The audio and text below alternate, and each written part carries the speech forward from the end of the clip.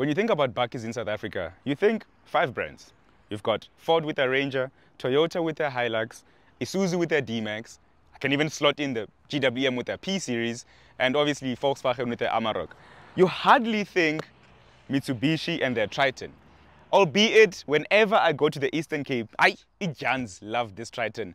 My cousin drives a Triton and he's been preaching about the Triton, but I was always too dumb to listen.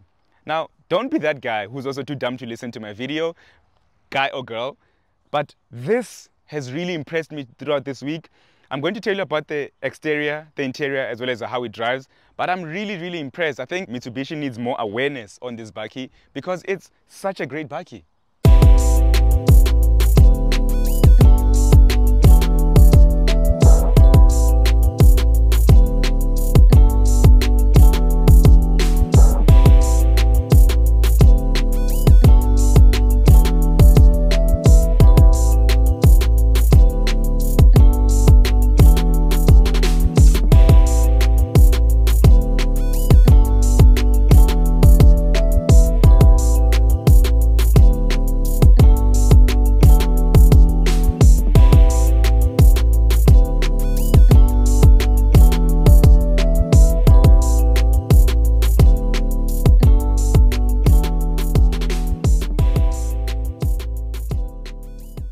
Now, the exterior for me is really bold. You look at the front and it's extremely bold, giving that Japanese look. You can instantly see that this is, a Japanese bakkie. You've got your headlights up here with your daytime running lights in there. Then you've got your fog lamps here as well as your indicator lamp here.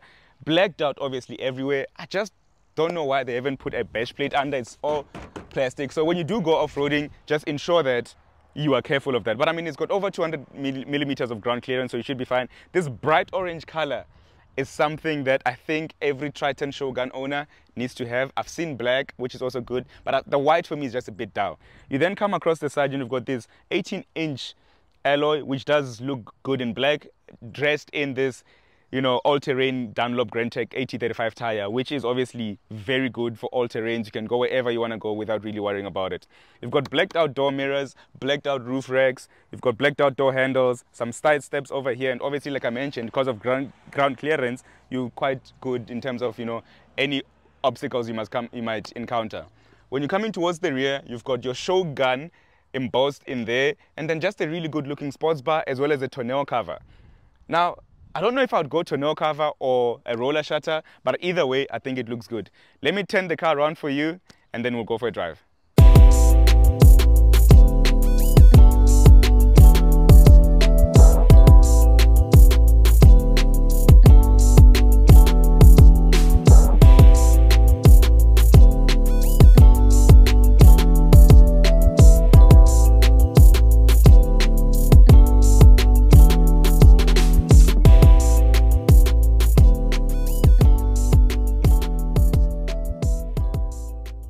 When you come across the back, I think it's quite good looking. You've got these taillight covers, obviously black bumpers, tow bar, but this is extremely heavy.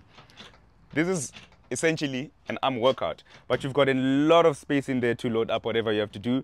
And also any, lighting, but I think they've done a lot. Remember, this car has been on the market for quite a while now. This is essentially a facelift, but yeah, that is essentially it. Then you've got your Mitsubishi logo right on there. They've tried to do some black detailing on there, which does look good. Your Triton badge at the rear, and that's about it. Let's take this baby for a drive.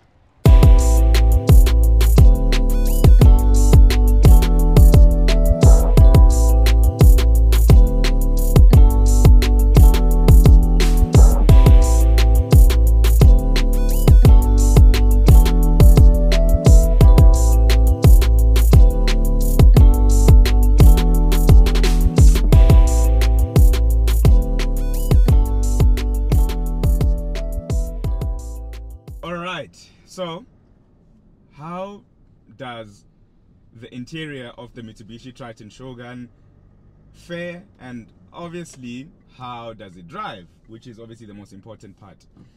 And you know what, the interior instantly is the first place that you're going to notice that it's dated.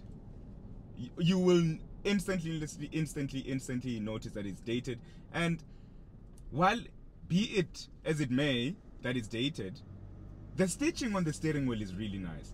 These collar mounted pedal shifters are just a really, really nice touch, which I appreciate.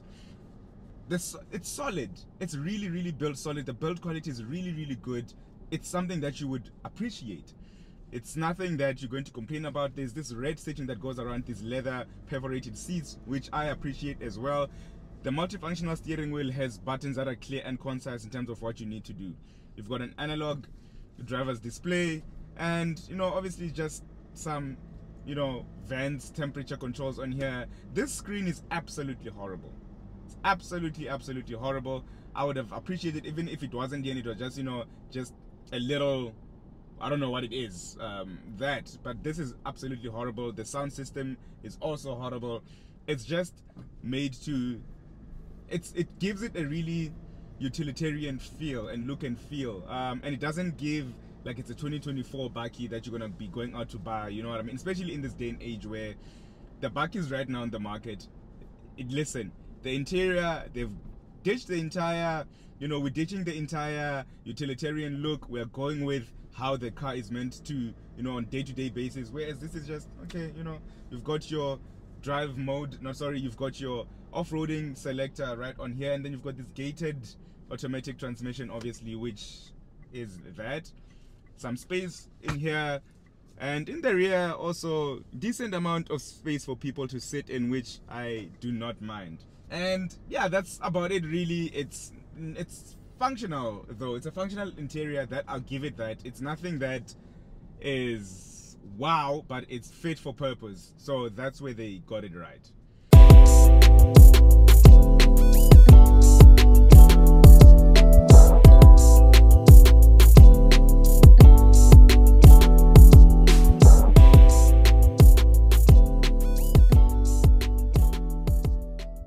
In terms of the drive, this 2.4 liter is honestly the thing that would make you buy this bakkie. It's refined, it's silent, you don't even really hear the fact that you're driving a bakkie, which is really comfortable. The drive itself, it soaks up the bumps quite comfortably. Obviously those 18-inch Grand Track Dunlops also means you can go anywhere, you can do bundu bashing, and you wouldn't really care about it. With obviously the all-terrain tire, you would suspect some tire noise, but surprisingly there is no road tire noise getting into the cabin. The cabin is well insulated. Like, I've enjoyed driving this bakkie so much. They quote 8.3 liters per 100 kilometers in terms of fuel consumption, but I am currently doing, let's just see here, I am dabbling at, wow, this is impressive. So I've been doing 9.2 liters per 100 kilometers, and I've traveled okay throughout this week. I've put mileage on this car and currently sitting on 80 kilometers of range.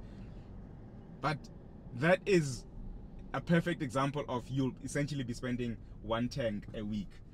So that is really quite cool.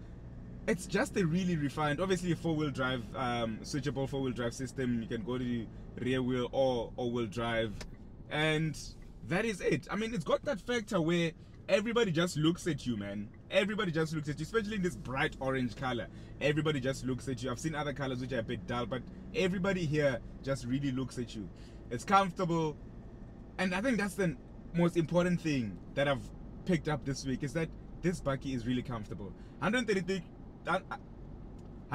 kilowatts and 430 newton meters of torque, and that's more than sufficient power for towing. Obviously 3,000 over 3,000 kilograms in terms of towing, but the power in terms of 400 newton meters is way more than sufficient for your day-to-days and all that.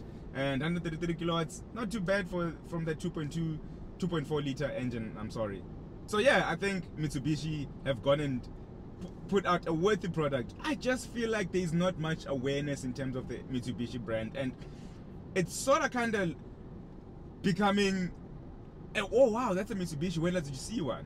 I mean, obviously back in the days you had the likes of the Colt, which was such a hit, and I just feel like now this is also a hit, but nobody's talking about it, nobody's doing anything. Like, in terms of bakkies in South Africa, everybody just thinks of, you know, Isuzu, Volkswagen, and Ford, well, as well as Toyota, those four, and you don't really think about this. And right now, I'd like to think that the hype is even much more. You know, when you look at the hype of the GWM P series, it's much more than this. People who look at a P series before they look at this, and I'm just like, there is this, guys. Go and look at this if you want to test drive this car. Try it out, and trust me, you will be surprised. You will definitely be surprised. Before I go, please don't forget to use the link in my bio, the link in my description to get a quote from Naked Insurance. You can save yourself some money on your bakkies, and you know, you will definitely love it. Oh, before I go, actually, when you're considering a bakkie, this bakkie will definitely not be stolen. I can guarantee you that this bakkie is one of those that will give you peace of mind. And I'll leave you guys on that note. Great pricing for the bakkie, peace of mind, great drive, great looks. Peace out. Thank you so much for watching. Let's take it to 10,000 subscribers, guys. 10,000 subscribers. Don't forget, keep left and always pass right if you're in South Africa. Peace out.